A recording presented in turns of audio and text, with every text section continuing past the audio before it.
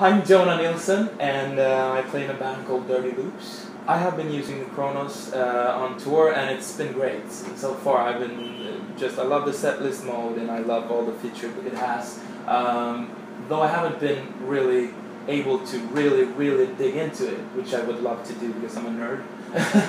And I would like to do that as much as possible. But there will be definitely time for that. The new Berlin Grand is great, and the Una Corda is great, which makes it resonance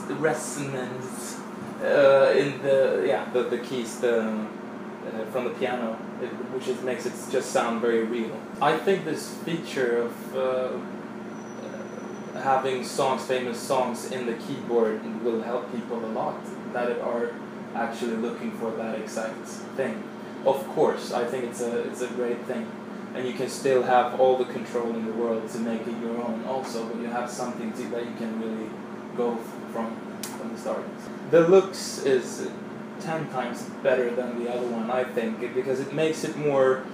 It could be a piece of furniture in your apartment or whatever, also because of this tree wood thing. So I really love it. Everything is great. The setlist mode and the new features, I love that it's in color and stuff, because it helps me, because I have dyslexia and it's easier for me to see actually, and to also have that you can see lyrics might be very helpful.